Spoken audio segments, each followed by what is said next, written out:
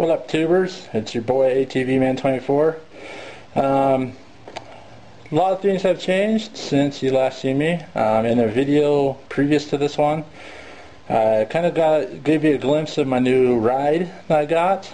Also showed you that we're putting a system in it. I was said in the video that I was going to do a base demo later, but it got kind of late really quick and we weren't able to do it. So I was just going to give you a little bit more, a better look at my ride here. This is a 1998 GMC Yukon, and I picked this up. If you remember my previous videos, I had an 88 Chevy Suburban, and I traded that in, and I also had a Honda Civic, or not Honda, a Honda Accord, 98 Honda Accord. They also traded in for this thing. I'll show you a picture. I'll just throw up a picture of the car real quick.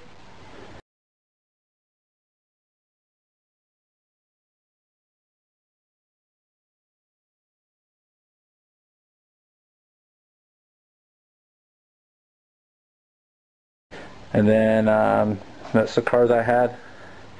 But here's my new ride. It's got the 5.7 350. Definitely need to upgrade the alternator, but there's a lot more options on this than my 88 ever had to put alternators in. As you can see, there's my hot gauge out of my Suburban. Fuse block is actually mounted to the fender well underneath this box. Couldn't really find another better place. I didn't want to go clear back in the back.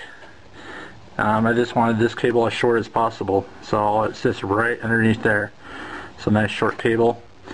I'm going to be working on it today. I'm going to be upgrading the wire from this, from right back there. I'm going to be running the new wire over to there. And then I'm going to be upgrading the ground. It just currently mounts from here down to the body right there with that little tiny wire. But I'll be running one from probably like right this point, a ground wire from here over also. And nice thing about this truck is it's got a spot already for a battery. I just gotta get the battery. Once I throw a battery in here, I'll run some hot gauge from there over to the battery, hook it up, get everything running. As you can see, it's my new ride, full leather, pretty loaded. Got the rear AC in there. There's my head unit, JVC. Oh yeah, gotta love the JVC.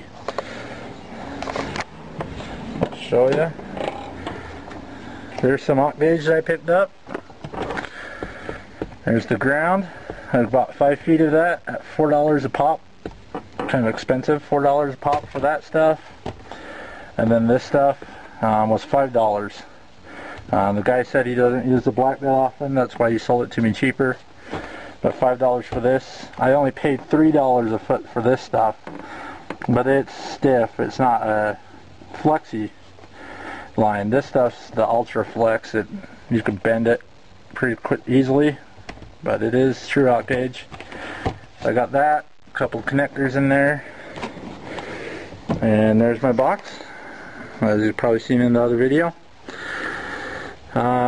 One thing I did upgrade, I don't know if it showed it in the other video or not, but on my Suburban I only had 4 gauge running from my power block here up to this amp. Well, with this flexi stuff, it's a lot easier to get into there. So I just cut off a foot of it, ran it from my power up to there, cut off a foot of the black, ran it from my power, that. So I got hot gauge going to the amp now. Hopefully that helps out. I didn't have to cut down these blocks actually accept the hot gauge in those 2 slots, so I didn't have to cut anything or trim anything. So, and they're just right by each other, so I get good power transfer between the two.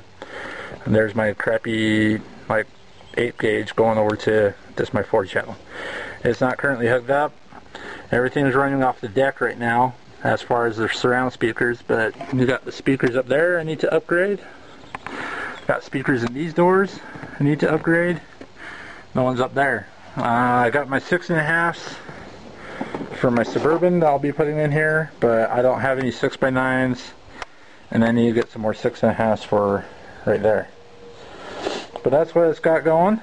That's what's going on so far. Show you a little bit more here. And when I get it out in the sun, I'll show you. It's in really great shape.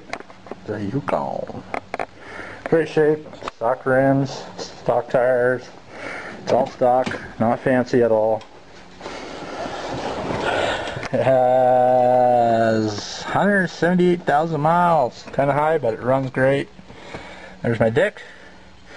JVC AW8240 is what that is. Got Bluetooth on it.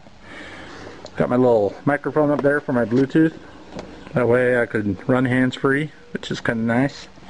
Comes in really handy.